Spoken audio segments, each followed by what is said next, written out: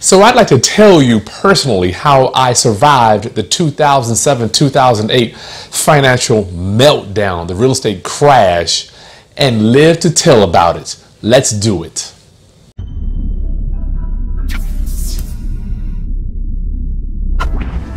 All right, this is Chris Haskins with the realestateroundup.com. Thank you for hanging out with me and giving me the opportunity to pour into your life. My goal, my mission statement, my ministry, to raise your financial literacy through real estate investing. And what I've been learning over the past few months is I not only want to teach at you, I want to teach things at you and to you, but I want to show you, teach to you what I actually do and what I've lived through, as opposed to teaching you philosophy and theory. I want to show you exactly how we did this. And today I'm going to show you how I survived 2008 financial meltdown.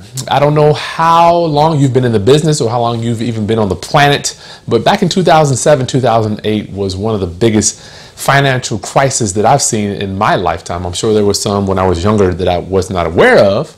However, 2008, I was in the real estate business for right around 4 years, when the subprime market, the subprime lending market just crashed. So there were no more, we called them no-doc loans. What was happening when I got in the business, the strategy was to buy a house, 2003, 2004, buy a house, get negative cash flow, because you could buy the house with no documentation.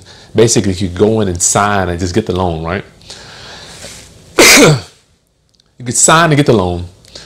You get negative cash flow for 2 years, and the market was so crazy. I remember Stephen Gunther said it was the wild, wild west. The market was so crazy, you could literally sell that house for $20,000 more without doing anything to it, even if you were losing money every month. So it was no reason for you to have a strategy or to have skill to be able to buy that house at the right number to cash flow it.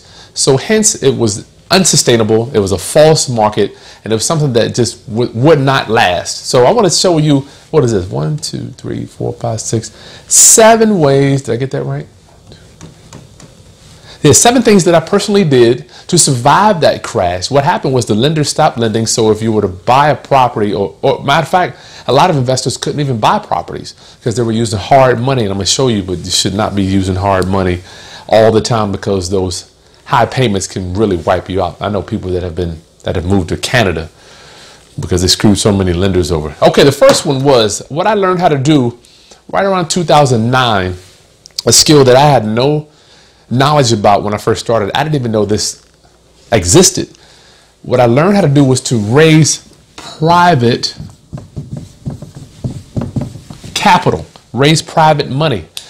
I know you might be watching this video and saying, well, Chris, what in the world is private money? Well, I'm glad you asked. Private money is where we actually turn ordinary people or ordinary couples into a bank. So what we'll do is, as opposed to going to a bank to borrow $100,000 to flip a house, we'll actually go to Mr. and Mrs. Smith and access their IRAs or their 401ks or capital that they have set aside, not for everyday use, capital that they have set aside that might be getting them a low rate of return. So what we do is we go and we borrow that money and pay them. Now we're paying 6 to 8%, but back in 2008-9 we were paying 10 to 12%. So the market has kind of gone back to normal from what I understand, because I wasn't borrowing private money before the crash. So raising private money literally allowed me to still buy any house I wanted, because I didn't have to worry about getting qualified for the loan, which is great if you are an investor and you know how to raise private money. The one thing you will need is something called a prospectus. You will need a prospectus if you're going to sit down with somebody that has capital. You need to look professional, or we need to look professional when we sit down with these people. You don't want to just sit down and not have anything to say to them. So raising private capital, raising private money allowed me to stay in the business while a lot of my counterparts were falling by the wayside. God bless them. As a matter of fact, a lot of them are just gone. Okay, the next thing I did during the real estate bubble, or the real estate crash, bust, if you will, I had rental property. I owned rental property. The good thing about rental property is the monthly rents come in whether we go to work or not. Yes, I did have some tenants that I had to evict higher than normal, I would say, at that time, because they were going through the recession as well. So I had rental property that still paid me every month. I didn't have to go out there and crank out deals. And wholesaling was very challenging back then because all the, let's say, mom and pop buyers couldn't get qualified for loans. All right, the next thing I did was I had multiple streams of income. Multiple streams. Oop, I didn't put my of. I had multiple streams of income. What do I mean by that? Not only do I do real estate, I'm on the internet making money. I do coaching and training. I also, once again, have rental property. So I had multiple streams coming in. I didn't have to worry about wholesaling or possibly flipping a house. I never knew when the buyer would qualify for that loan to take me out, right? To get my money back. So one of the keys to business in general, being an entrepreneur, multiple streams of income. As we get into the world or the age of communication age, the attention age, social media. I like to look at the internet as social media as nothing but the state of the internet. Gary Vee says social media is nothing but the state of the internet.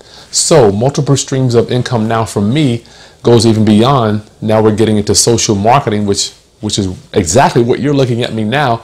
We get paid just for creating content on a daily basis. So I recommend you to do that too. Another thing I had was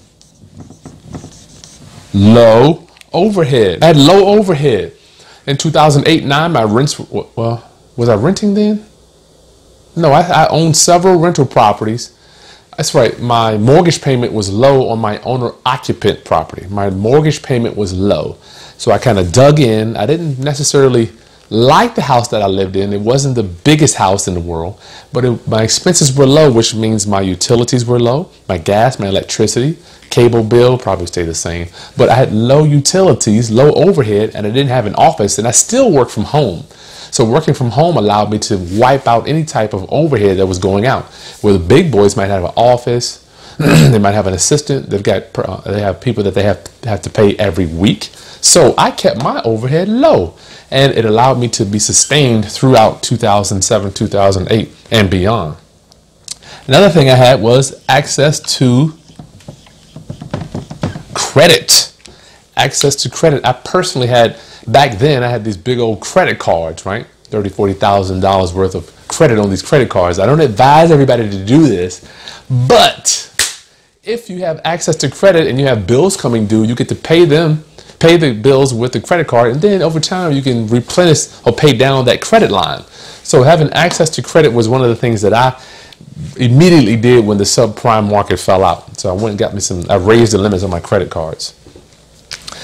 All right, the next thing that I did to survive the bust was I had multiple exit strategies. Multiple exit strategies, class. Multiple exit strategies. What do I mean by that? Not only do we want to, I know you probably want to be wholesaling and all that stuff, but wholesaling only has, in the general terms of wholesaling, we're going to buy low and sell a little bit low, right? Buy low, sell relatively low. Or in the renovation world, we're going to buy low and sell high. So multiple exit strategies. I looked into buying subject to, or even wholesaling subject to, which I'll get into another video of that. Wholesaling lease options, sandwich lease options, owner finance, seller carryback, contract for deeds. These exit strategies are stuff that kept me in the business when wholesaling or renovating wasn't really cranking that fast, right? So, but I was still using private money. But multiple exit strategies. Learn these strategies, class. And if you need me to teach you how to do some of this stuff, just go back through my channel. I'll teach you exactly some of how these exit strategies work. And if you want a consultation, just shoot me an email. The last thing that I want to talk to you about is I looked for discounts. I looked for discounts.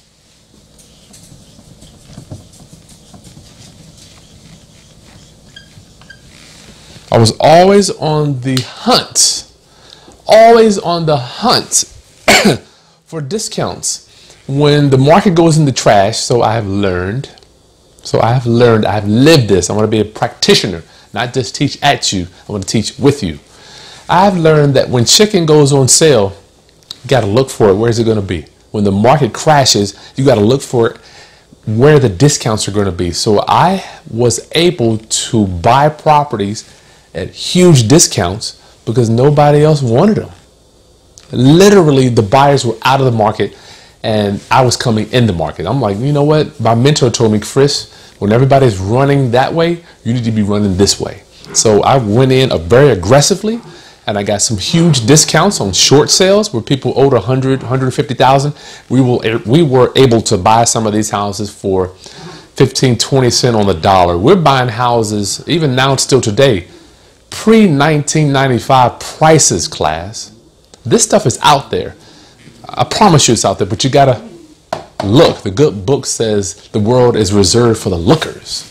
All right, the lookers and the askers. So these are just a few things that I implemented to sustain me during the 2008 financial meltdown. I remember when Bush came on TV, it burned in my head. I feel like it was just yesterday. It came on TV with that red banner going over his head with that serious face, talking about how they have to inject $700 billion to sustain our society. Just very, very challenging times for a lot of people. God bless the ones that weren't able to sustain themselves, but this is what I did. So if you like a consultation, shoot me an email. I think my email should be in this video below. If you need coaching or training or any type of documents, let me know. I'm here to serve. One of the things I pride myself in is being able to serve you, pour into your life. We are reaching 2 million views. 2 million views. We're almost at 25,000 subscribers. Keeping on trucking. My goal is to be the #1 real estate / entrepreneur YouTube channel on YouTube. So it's Chris Haskins with the realestateroundup.com. I'll see you next time. Thank you for watching. Peace.